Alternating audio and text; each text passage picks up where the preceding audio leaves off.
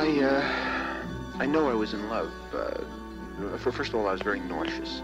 I never met such a pretty girl, and I guess I'm sensitive because, real beauty makes me want to gag. But plus, I don't know how to act with girls. I'm shy. I'm just nervous around women. I have a tendency to dribble, and the only girl that I had known was a girl in my neighborhood, and it was not an attractive girl, and I used to make obscene phone calls to her, collect, and she used to accept the charges all the time, and nothing ever happened. And here I'm lying through my teeth. I mean, I can't tell Louise that I was in jail and that I rob and steal and never did an honest day's work in my life, because a lot of people hold those things against you. But she was so sweet.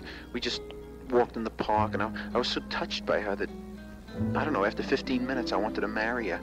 And after a half hour I completely gave up the idea of snatching her purse. I wanted to tell her actually that I wasn't with the Philharmonic, but she was so impressed by it.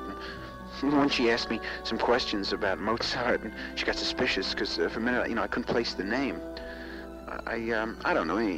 When it comes to women in prison, I remember the psychiatrist asked me if I had a girl, and I said no.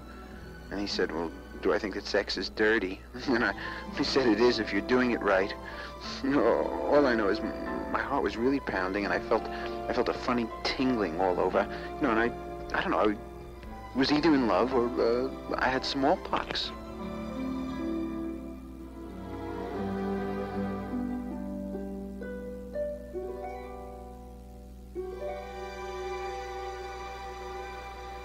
Hey, you wanna have dinner tonight? Sure.